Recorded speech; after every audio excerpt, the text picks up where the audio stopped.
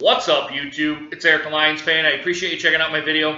Today, guys, just my weekend rambling series. It's Saturday morning at about almost 8:10 in the morning here. Got up, got showered and whatnot. You probably are hearing my dishwasher going, and I got my washer going as well. So it's going to be a little bit contaminated, or the video is going to be a little bit contaminated. So we're going to go ahead and just work through that here, guys. Just my weekly rambling series where I talk about topics that are particularly interesting to me. I hope they're interesting to you as well. If not, just go ahead and go on to the next video or whatnot. There's quite a bit of videos that I got. I got beer reviews and I got Detroit Tigers stuff, even though the Tigers actually played last night. But they had I thought it was going to be rained out, but they actually ended up playing the game. I didn't get any updates on my phone, and it was like 10:30 at night, so I figured it was postponed. But apparently that wasn't the case. But they ended up losing 8-5 for going on a going 9 for 11. Now they're on a 4-game losing streak. Like I said, this year the Tigers have been very streaky.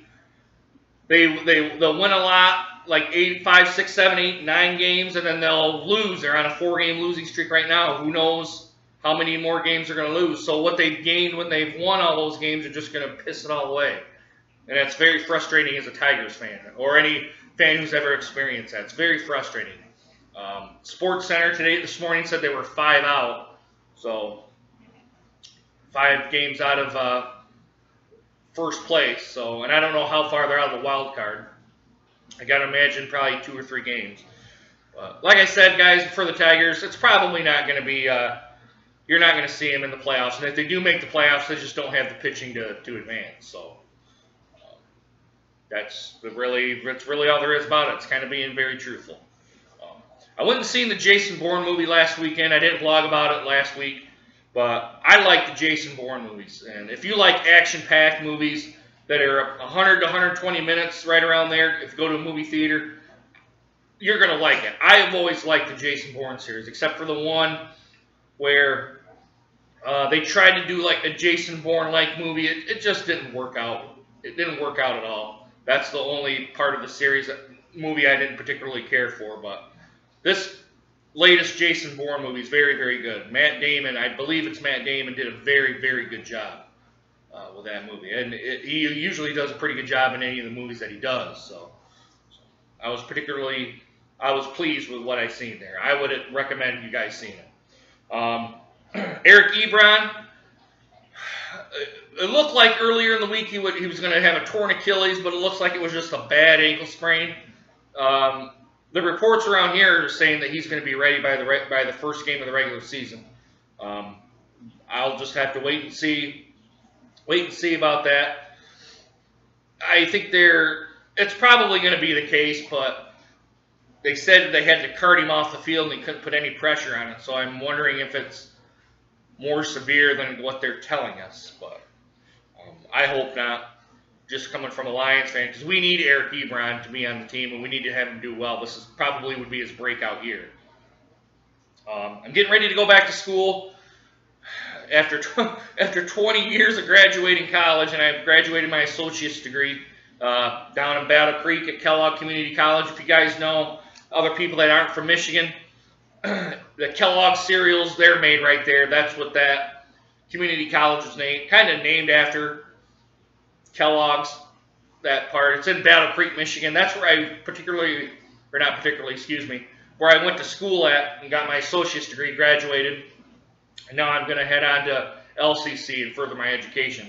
Which this time, instead of going for like a help desk position, kind of that's what I do, a support position, I'm going to actually go into computer programming. And for me, it was kind of intimidating at first to be a 18, 19-year-old kid and wanting to go into that field but not knowing anything about it. I knew I wanted to go into computers, but I just felt at the time programming was a little bit intimidating.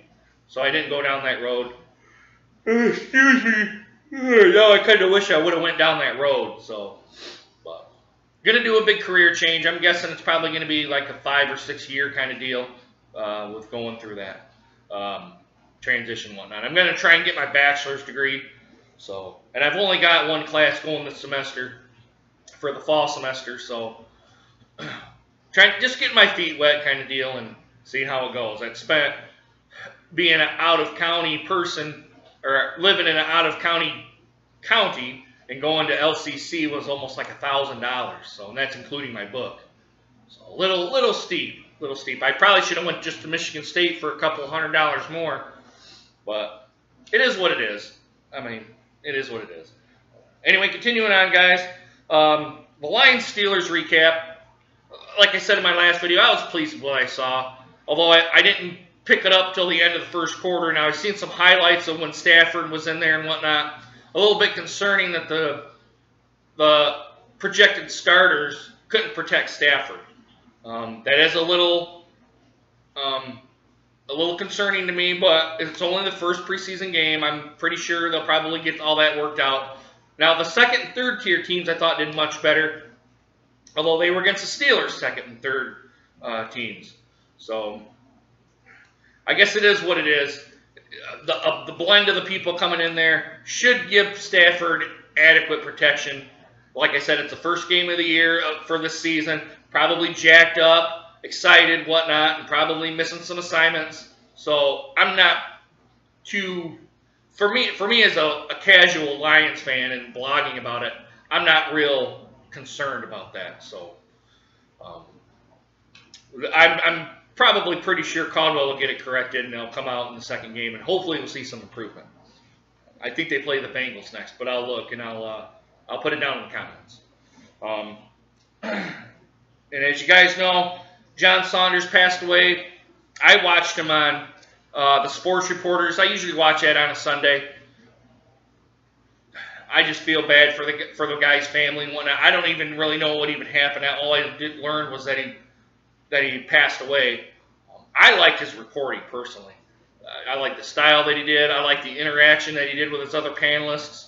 Just a really, really, really cool guy. I mean, I would probably hang out with him if he lived in Michigan, which I don't know if he did or not. I doubt it, but I probably would. I would sit and have a beer with him, talk. I'll do all that sort of thing with him. So he seemed like a really genuine, nice person and pretty cool guy. And it's kind of sad to see him.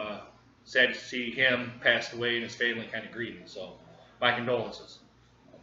And kind of last but not least, as you guys know, I did blog about probably a month or two ago. I was looking for a convertible. That has been put on the back burner. I'm actually looking to build a garage here. This place doesn't have a garage.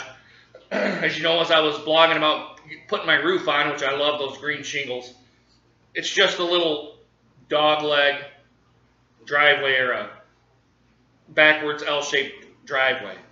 I want to put a garage in here.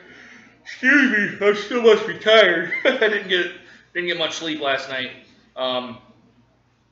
It's a backwards L shape. It goes right to my little garage back here, which I might blog from. I don't quite know if I'm going to do that or not yet, but I need to have a garage in before I can even consider getting toys, I guess. Now, there is a Mustang down here right in Eaton Rapids at the local dealership.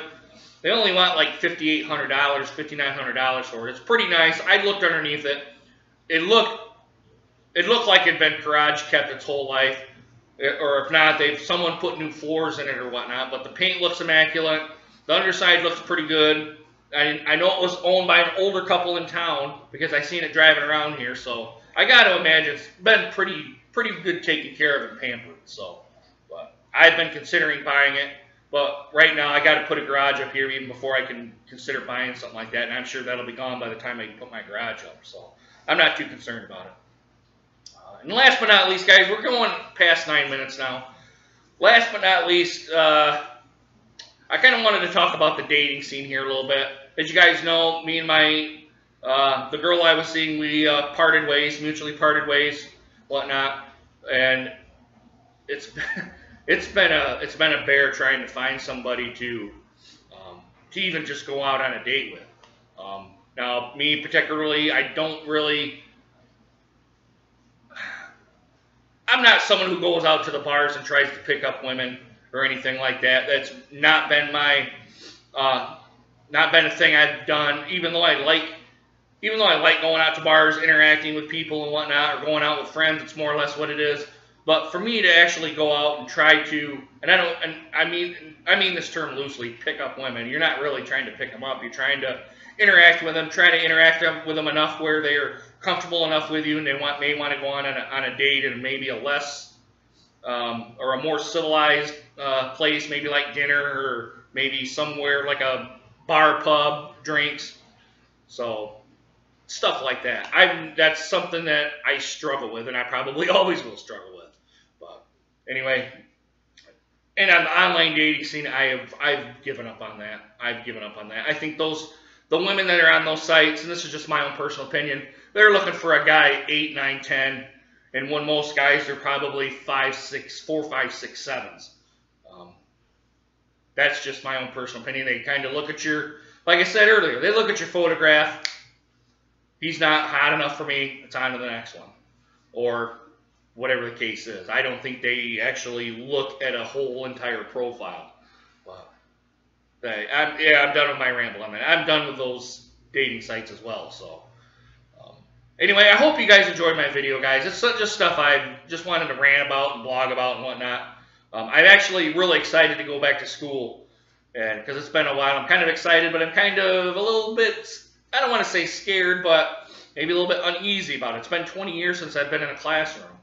So a classroom style environment like that, where I've got kids that are just coming out of high school, and then there may be even people older than me that need to be retrained on some stuff. So it'll be an adventure, guys, and I'm sure I'll succeed. I'm not trying to say anything like that. It's just when you haven't done something for a very long period of time, there's some anxiety that goes along with it. But anyway, guys, I'm going to wrap it up here, guys. It's going on 20 after 8, and we're almost on 12 minutes now. So anyway, guys, I hope you guys enjoyed my video, and I hope to see you guys again soon, and I'll have my next ramble next weekend.